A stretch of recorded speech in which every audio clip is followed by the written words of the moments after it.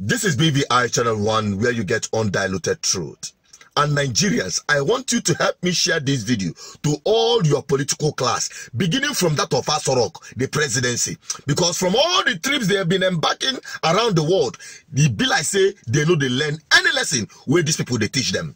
Tinubu traveled to Netherlands, and this is how he was treated in terms of the convoy given to him. Take a look.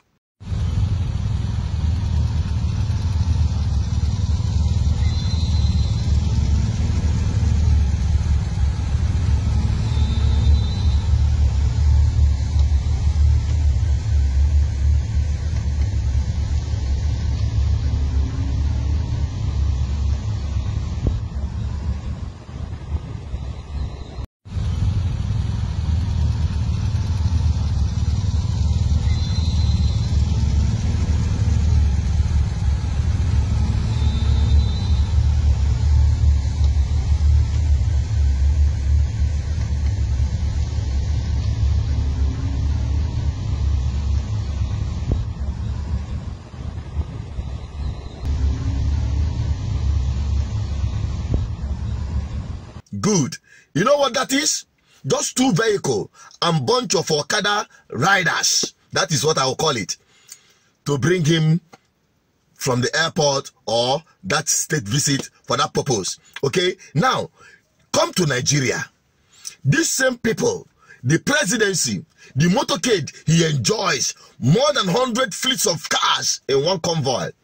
If you place it side by side with that of the Western world, let's start with the Netherlands. Okay, this is the Prime Minister of Netherlands when he visited London, heading to Downing Street. You can see the number of motorcade he has on his convoy. You see that. Now this is him in Korea, okay, being escorted by Korean police. You can see the number of vehicles on his motorcade. But Tinubu's convoy, he never finish. You see the waka. You see the start and finish of one convoy of the Prime Minister, both in London and in Korea. But the one of Tinubu for Nigeria still never finish. Wahala no dey finish for Nigeria. Now, this is a lady in Netherlands, an African lady that is so excited to see the Prime Minister walking on the streets of Netherlands. No escort, no protocol, no wahala. Just look at Western leaders. Tutsis. Ladies and gentlemen, I'm proud to be the Prime Minister of Netherlands today whilst I was going to work. I'm so happy. Good morning, everybody. I'm on my way to the shop to take care of my glasses. Yeah. She is on her way to her job. And then I'm to my job. Yeah. You can't believe this. It's hard to see. Walking to work in the morning with the Prime Minister. It's a small world. Yes. You see, that is how life is. But in Nigeria, in Africa, a common local government chairman, you can't see him on the street. When we're talking about this kind of a thing, it is just to bring to your notice how wasteful African leaders are, especially Nigeria. And you expect to attract foreign investment. By the way, this is not the first time we are seeing the trip of the president of Nigeria or that of Africa going to Europe for this kind of state visit in the name of attracting foreign investors. Who will take you serious? Buhari did that in 2018. What came out of it? Nothing. Why? Because they see you as unserious people and bunch of, never do wells. Who will,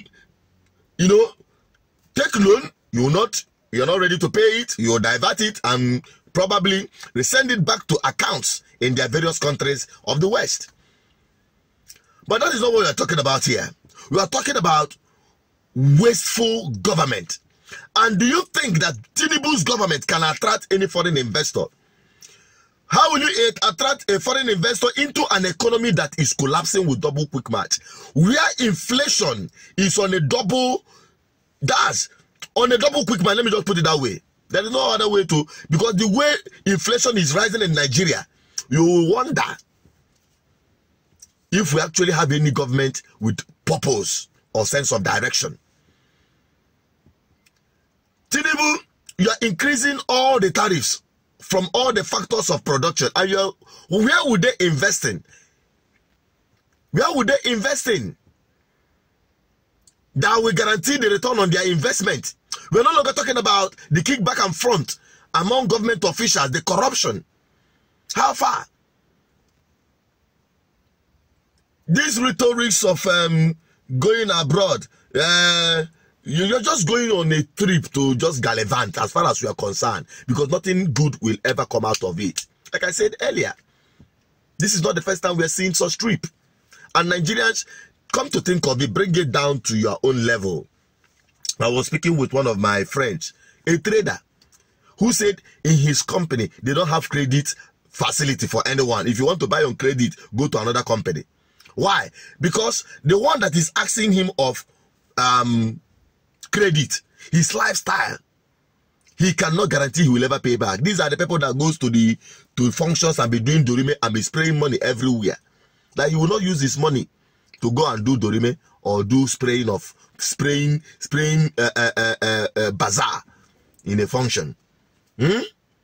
Now, if an average trader in Nigeria can think like that, now how do you think that foreign government, Western government, knowing the level of wastage you have as your governments in Africa, especially Nigeria, who will you think you can attract foreign investors into that same economy? And how do you think they're going to give you more loans?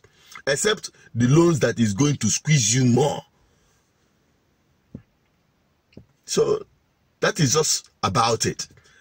Why am I making this video? I'm making it to bring it to the conscience of Nigerian people that these guys don't expect anything good from them until they prove otherwise, because they are not matching break in delivering bad governance to the people. If you think I'm wrong, drop it on the comment section. And if you think I'm right, share it.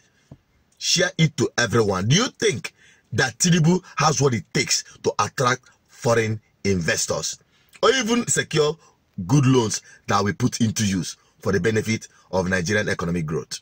Drop it on the comment section. Let the conversation continue. I still remain the advocate for good governance, and GGM will continue preaching it until Nigerians wake up to realize that we are all victims of bad governance in Nigeria.